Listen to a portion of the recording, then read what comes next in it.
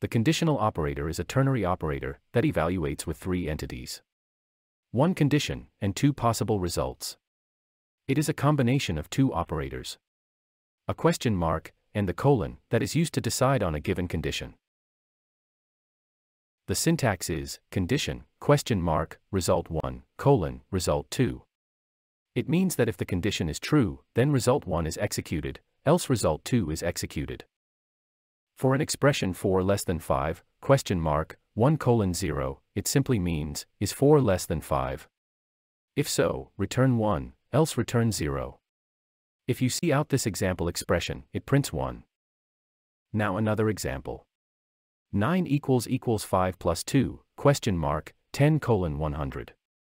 Is 9 equal to 5 plus 2? If so, return 10, else return 100. If you see out this expression, it prints 100. Let's now write program 8.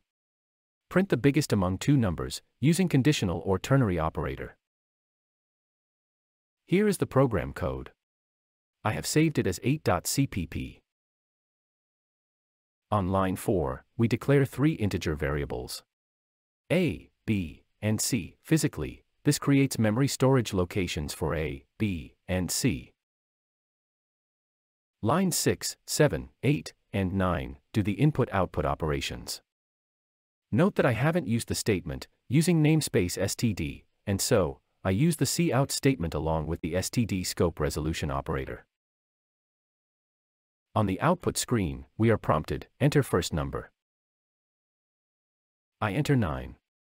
The C in A stores 9 into the memory location A. We are then prompted, enter second number. I enter 123. C in B stores 123 into B. On line number 11, we have the ternary operator which states, if A is greater than B, then return A to C, else return B to C. Since A has value 9, and B has 123, A is not greater than B. Hence value of B is returned to C. On line 13 is the statement to print the biggest number onto the screen. We have it on the output screen. The comma operator. Comma is a binary operator that joins two or more expressions in a sequence. Note that we had seen how comma has been used as a separator in the declaration int A, comma B. Next, let's look at this example. J equals K equals 3, comma, K plus equals 2. Here, 3 is first assigned to K. Next, the value of K is increment by 2. So now, K becomes 5. L value J is assigned with the computed R value of K. Finally, J is 5, and K is also 5. Let's see how the comma operator works in our next program. Using comma operator, assign B equals 5, then use compound assignment to multiply B by 4.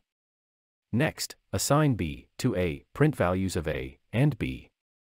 Again assign B equals 5, then compute B asterisk 4, then C equals 12 and finally assign the sequence of operations to A, print values of A, B, C. Don't worry. It's not so complicated. Let's visualize how our program works. Here is the program code. I save it as 9.cpp. On line 4, I have declared three integer variables, A, B, and C. So here are the physical storage locations, A, B, and C. On line 5, we have A equal to B equals 5. B asterisk equals 4. It first stores 5 to the memory storage location named B. Look at the memory storage panel.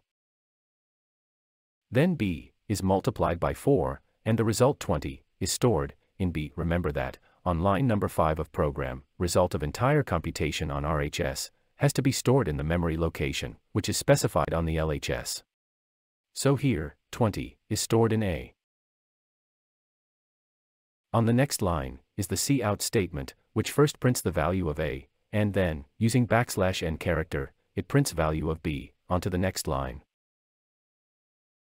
We next have line 7 with another similar statement. A equal to B equals 5. Then B asterisk 4, and C equals 12. So first, 5 is assigned to memory variable B. Then, 5 multiplied by 4 is computed, and the result 20 just floats around, as it's not stated to be stored anywhere. Next, C is assigned value 12.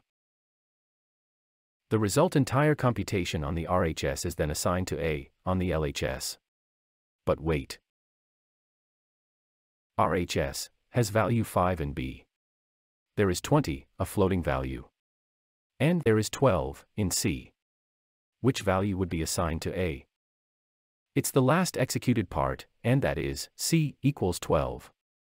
So 12 will be assigned to A.